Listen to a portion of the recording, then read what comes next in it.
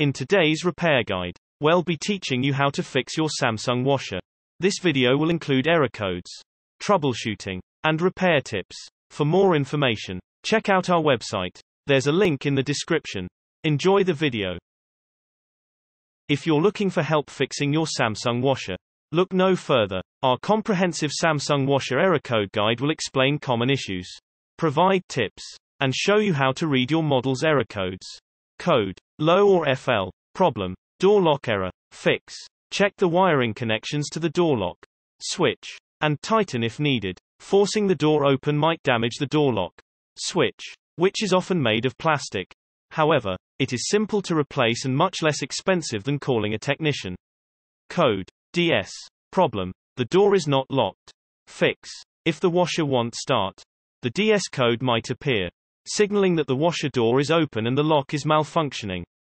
Use the diagnostic test mode to check the door lock switch assembly. If that shows the lock is defective, replace it. Code, DC, problem, unbalanced load, fix. The DC code means the load has been detected as unbalanced during the final spin. Cancel the cycle, or just let it end. Redistribute the load and re-spin.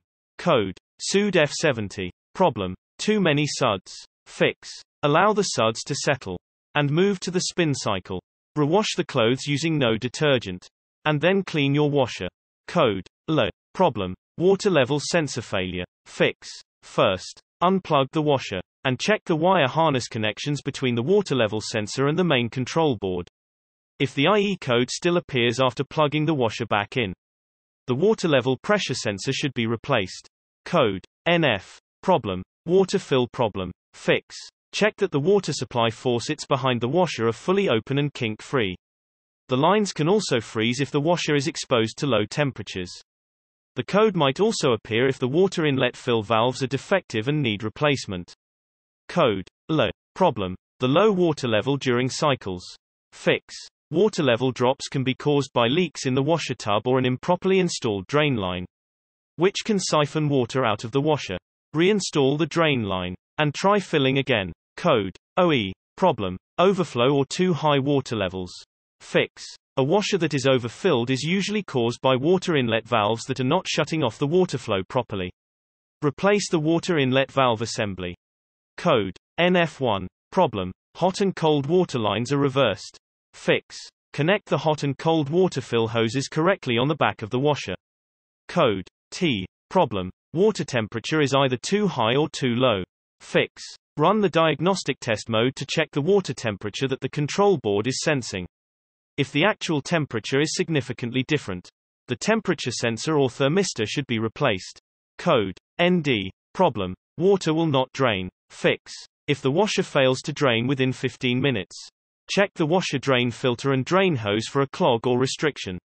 If the drain pump is defective or damaged, replace it. Code, E2, problem, stuck key on control board, fix. Try to free the key by gentle force. If you can't free the key, replace the user interface control board, also called the sub-PCB control board. Code, 3E, problem, no signal from the drive motor tachometer, fix. Unplug the washer. Check the wire harness connections on the drive motor and the electronic control board. If the wiring connections are sound, the drive motor or the tachometer usually needs to be replaced. Code, 2E, problem, internal control board failure, fix. Unplug the washer for 5 minutes to reset the electronic control board. Plug the washer back in. If the code returns, replace the electronic control board. Code, ERR, problem, communication error between the main PCB and sub-PCB in the control panel, fix.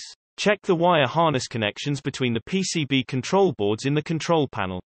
If the wiring connections are sound, replace one or both of the control boards. Code, SF, problem, main PCB error, fix. Unplug the washer for 5 minutes to reset the electronic control board. Plug the washer back in. If the code returns, replace the electronic control board. Code, hour, problem, heater relay failure, fix. The heater relay is a component on the main PCB control board. Unplug the washer for 5 minutes to reset the main PCB control board. Plug the washer back in. If the code returns, replace the main PCB control board. If you're looking for help fixing your Samsung washer, look no further. Our comprehensive Samsung washer troubleshooting guide will explain common issues, provide tips, and show you how to read your model's error codes. Water pump problem during spin cycle.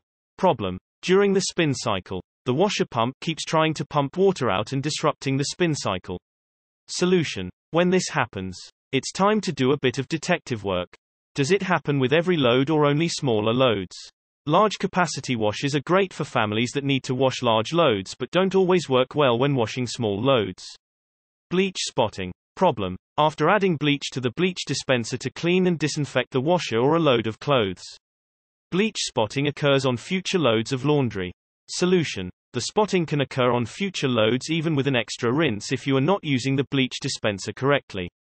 Samsung washer trips electrical circuit. Problem. The washer trips the electrical circuit in the home when it is turned on.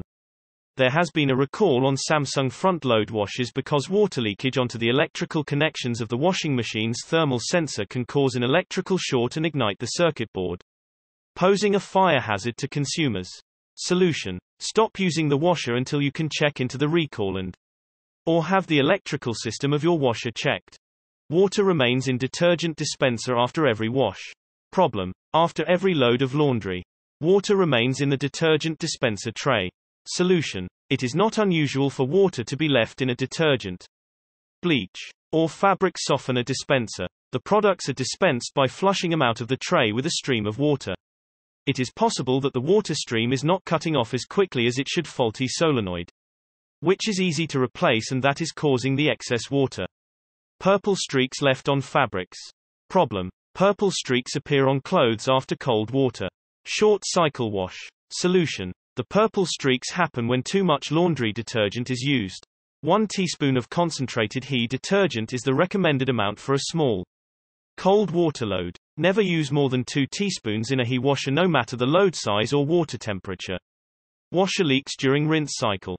Problem. The washer leaks water during the rinse cycle even after cleaning the lint trap and checking water hoses for leaks. Solution. If a leak is going to happen with a front loader, it is most often during the rinse cycle because more water is used at that time. The cause is most likely a leak or hole in one of the interior lines. It could be a puncture hole in either the drain hose or the soft black bellows hose next to the drain pump assembly. Samsung washer will not start. Problem. The washer will not start even though the display says it is ready to begin the cycle. Solution. If the washer is receiving electrical power and everything else looks good, start by cleaning the contact points of the door latch with a bit of rubbing alcohol on a cotton swab. Even though it indicates that it is locked, there must be full contact. If that doesn't work, a technical manual will help you put the washer into diagnostic mode to better determine if you have a mechanical, computer or electrical problem. If you're looking for help fixing your Samsung washer, look no further. Our comprehensive Samsung washer repair guide will explain common issues, provide tips, and maybe show you how to repair your appliance. For the home, kitchen, and beyond, Samsung manufactures appliances that homeowners have come to trust. Even a trustworthy appliance requires occasional maintenance or repair. However, if you're in need of Samsung appliance repair from experienced professionals, your local appliance helper can help. My Samsung washer won't spin. Lid switch assembly. The lid switch assembly prevents the washer from spinning when the lid is open. If the lid switch assembly fails, the washer will not spin. To determine if the lid switch assembly is defective, use a multimeter to test the lid switch for continuity. If the lid switch does not have continuity, replace it. My Samsung washer is making noise. Bearing. The tub bearing is mounted in the middle of the outer tub. The tub bearing helps to keep the inner tub spinning smoothly. Replacing the tub bearing is a very involved repair and will require disassembling most of the washer.